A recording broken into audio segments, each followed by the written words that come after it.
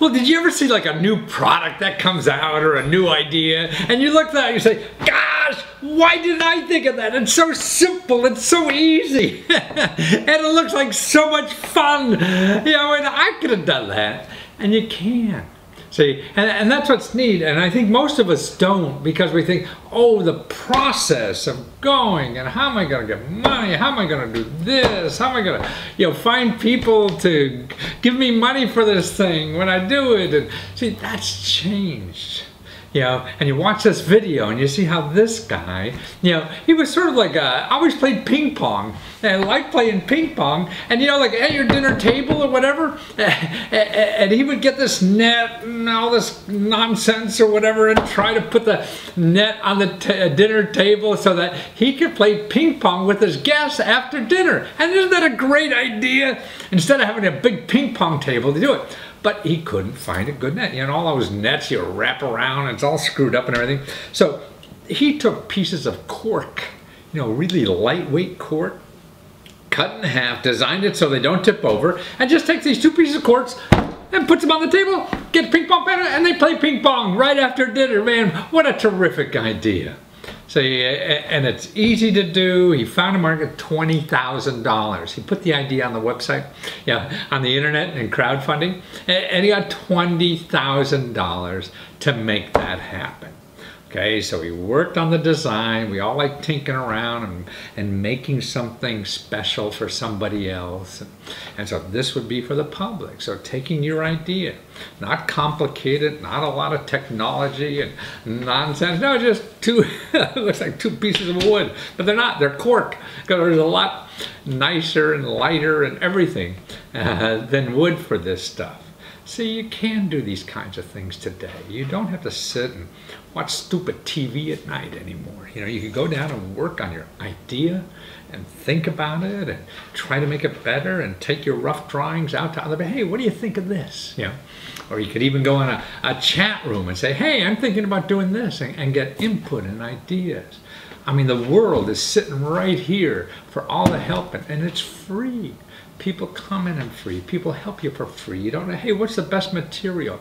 You know, there's so much free help you could get for things like that. You join the local makers. I mean, you know, these makers, you use Google Makers, and you see these organizations that are really free. They may charge a monthly fee of $50 or something to belong or something. But these are all people like you that want to do things. And these things are growing all over because new ideas are what it's all about. The old stuff doesn't work anymore, so your ideas are just as good as anybody else, but you gotta do something with them. The only difference between you and this guy with the cork, he did something about it. So watch him, but be inspired about how you're gonna take your idea and do something with it too, because even if you fail, big deal, that will lead to something even better that you should have thought in the first place, and it cost you almost nothing to try it. Well, Julian Bond, what a great name, with corknet.com. But actually, Julian, you just finished a Kickstarter campaign, which has the neatest thing I think I've ever seen. You know, I'm studying Mandarin, so I'm really in the Chinese culture, and I've been studying with some Chinese tutors here, and they're all, you know, immigrants here. And I took them to play ping pong for the first time, and they whipped my butt, man, these old ladies.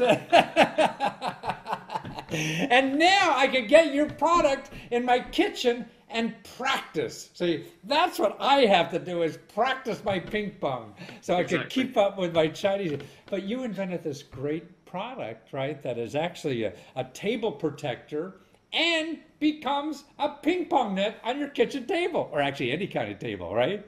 Exactly. Yeah, that's the whole idea of getting into everybody's house. You know, everybody has a table somewhere, so why not use it for more than one purpose? I mean, clear the tables off and have a game of ping pong. Right. And it's actually more of a conversation piece too. I mean, this is really cool because you put pots on it, you know, when you're not using it as a table, as the net, you know, for ping pong. Yeah. But more importantly, I remember all those nets. We used to have a ping pong table on the bottom, and it's all we get curled up, and it'd take 20, 30 minutes to unravel the damn thing. And here you just have two little boards. You have a copy of one there? It's just a simple, well, it's a solid piece of cork, Ah, so it's And very lightweight, and there's yeah, two of them, and you put them next to each other. Ah, I see. And that's how they become flat to use as a table protector. exactly. Yeah. So Ah, it could not be simpler. I mean, I did research into different nets and stuff because I played table tennis on my own kitchen table and bought you a did it with a real net, or you used yeah. books or something, or Oh what? no, we used. I went out and bought just a cheap set with the net and stuff, I which was see, not right. for a normal sized table tennis table, which is huge compared to a normal kitchen table. So you have to wrap it around, Yeah. make a Oh, mess, right. Yeah. and it's all going everywhere. And I was looking around. Okay, I need to find something that's much easier and isn't a pain in the ass to put away and everything. And I thought, okay, there is stuff here, but it's not. It doesn't look nice. It's still a piece of sports equipment, and Right. It's like I putting a sneaker on the table or something. But hey, here you have a piece of dinner or kitchen paraphernalia or whatever that yeah, looks comfortable on any table. exactly. Yeah, that's the whole idea. I mean, cork is, I think, in everybody's kitchens Yeah. already as a heat mat or something Or to keep the protecting your wine table. inside the bottle or whatever. Yeah, yeah. I mean, that's not. Yeah, that's in everybody's kitchen for sure. No, it's wonderful. And are you a ping pong aficionado? Is that why you did it, or just a bored dad and trying to keep the I'm not a kid? dad for Oh, sure. I see. Okay. I'm just no. It's just I used to just play with my housemates and my friends when they came I around. see. I mean, it's just a really good fun to do, Yeah. good thing to do. Yeah, I mean, I'm not a champion table I tennis see. player or anything like that. I mean, I played at school when I was younger, and every now and again. Actually, I don't know where. I think probably the last time I properly played before I played a year ago was at school, which was a Oh, long time really? ago. So No, wow. Well, in China, my friends from China, I mean, they start at like third grade or something, and they play all the time. And these ladies said that's the only sport they've ever played, is ping pong, And so they were delighted when I showed them ping pong. So now, when I got to get one of these for home. So when they come over for dinner, man, I'm gonna play with these Chinese people. So I got to, and they're good, man. They just whack that I can't. But what's interesting about yours, because you don't tie it down like a net, that they're built in a way just to stay there, and you could whack the ball into this thing, and they don't budge, do they? no, not really. I mean, they wobble because they're not Yeah, fixed at the table. They will move a tiny bit, but I mean, if you hit the net, you've lost the point anyway. So exactly.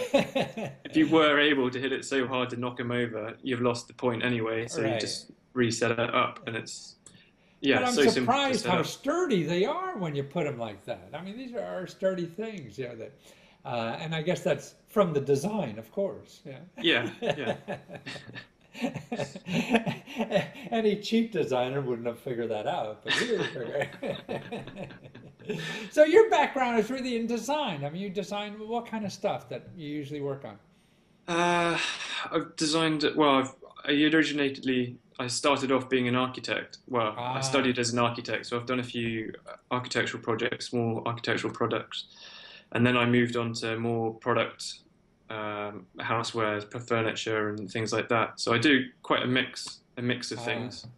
Um, but I like getting my hands dirty. So Really? Like doing it all, right? Well, yeah, architects, I always thought in my life, you're one of the few people that really are educated to think about the long term. Everybody else here in business, we just worry about the next 6 months. A year is a long time, but you guys really have to think out way out in the future, which is nice. What's this building going to look like in yeah. 30 years? Because it's going to be here.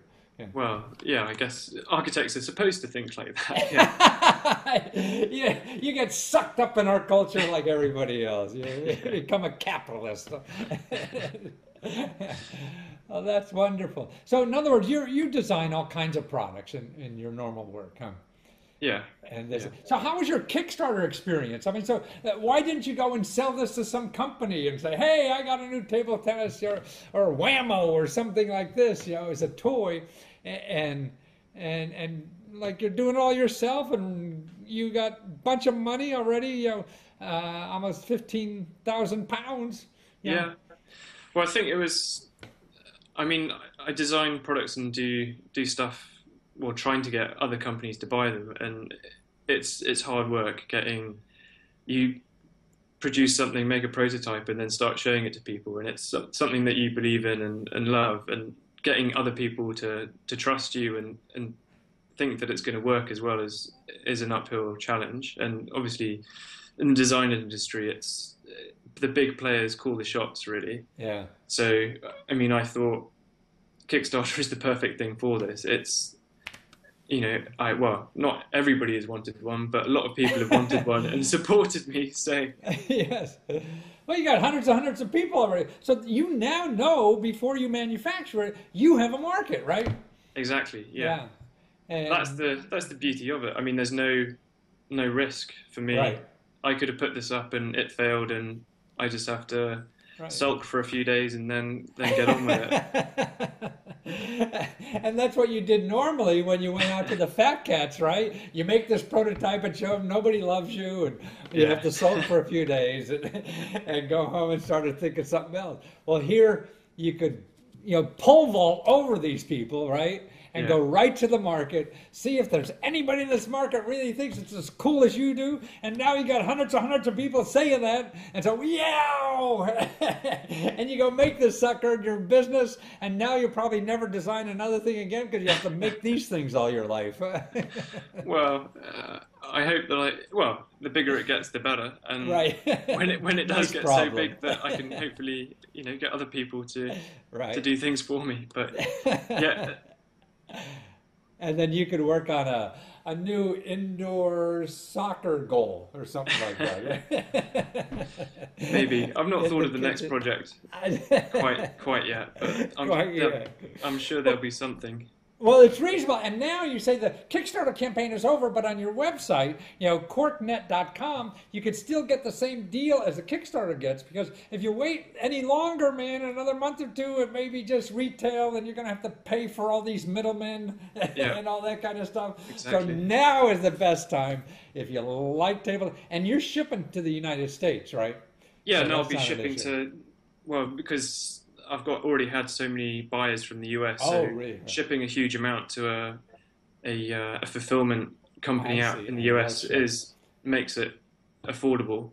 I see. I hope. Wonderful. So we can get it. You with the ball inside. I mean, that wonderful design, because you're a designer, right? You made a place to put the ball inside so the ball doesn't get messed up. Show me how you did that. See, that's cool. Right. So you go on top. Right. So each piece has a hole in it. A hole in it. And then you just there's another hole there. So your ball arrives in the U.S. safe and sound, just like on the Mayflower, right? Nothing is going to... It's perfectly protected inside there, yeah.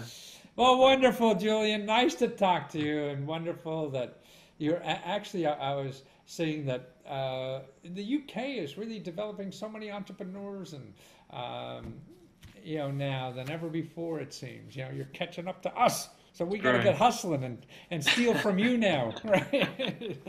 So that's corknet.com. Yeah, or .co.uk. I think it goes to both. Oh, really? Okay. Or corknet.co.uk. .co.uk or .com. Yeah. Great. Yeah. Okay, Julian, thank you so much, and good luck with your tennis. I'm going to come over and beat you after I get your net here. I'm going to practice on this dining room table and whip your butt when I get to the UK. Take care. Sounds good. Cheers. Thanks very much. Bye.